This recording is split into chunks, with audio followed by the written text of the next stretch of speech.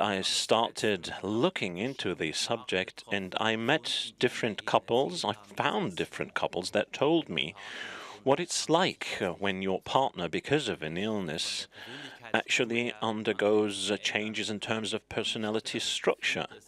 And I had the feeling that, especially up there in the mountains in that world, it is a story that could be reflected very interestingly through all of the nature that surrounds them. Nature up there, and all of that also is one of the characters, if you will. And I try to introduce that world as a character in the movie and to work with it, because I believe that it has a huge influence on people's lives and how people live with that world around them. As a matter of fact, we, the setting for the movie and the pre-production for this movie was slightly different, because we said that we wanted to go up there and shoot with a very small team, only 12 people up there, but to stay there for longer. Instead, we stayed up there for 70 days, and we tried to collect as many as we could. Of course, we had a script, and we had a story structure that we followed and that we then shot in terms of the scenes, but we also found things on site, and we reacted to what was offered to us because it was just happening up there. And I found out that I was actually even more interested in these people than in the characters that I had in my script originally. So that I really wanted to make this movie with the help of these people, because they've got so much to offer. Their bodies, their faces, they are speaking volumes, and life in the mountains is somehow reflected in these persons. And that was very important to me. So that's, why I invested a lot of time there in order to find the right people. And and then Simon, I had to work on him for 2 years until he finally relented and agreed to become part of the project. It was not that easy, but I'm really grateful to you that you actually agreed to do that in the end.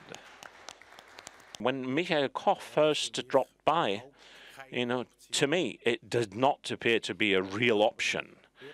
Because we really are doing agriculture up there in the mountains. But somehow this idea, I couldn't let go of the idea as to whether I could actually even do that. And that is why I then, remained interested, but rather at a distance, And then, the point came when I was allowed or had to make a decision, and I would either have to cancel or agree. And the closer the possibility of canceling the job, the clearer it became to me that I wanted to accept that challenge. I am actually an architect by training, and I saw in the newspaper that Michèle was looking for actors, female actors, women my age, for a film project. And I found that very interesting even back then. I didn't even know the script yet, but I am, I think, the only person who actually really volunteered, if you will, for this movie. But I'm really, really happy that I did, because it was just an outstanding experience. It was a unique experience. And for me, it was always clear, if I can act, then architecture has to go on the back burner, at least for a while, so that I can actually, do this project. So thank you, Michèle. Thank you for that. One of the dangers when you're shooting up there in the mountains, there is always the danger that these overwhelming images, in the landscape format, that you might just overwhelm your audience. Because it's just so huge and so powerful and so impressive, and I did not want to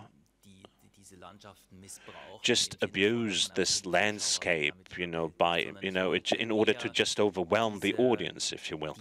What I wanted to do is I wanted to use these steep slopes and this narrow valley and to, make it somehow experienceable for the audience, to allow them to experience what that feels here, and it, of course, places an emphasis on the vertical dimension, not on the horizontal. And with that, you know, it's also a great format for, you know, portraits. And this is about the people living up there. And I somehow wanted to, you know, capture them and allow people to understand these people as well. You actually have to go to the cinema for this movie. That's why I'm so happy that the Berlinale is actually taking place the way it does.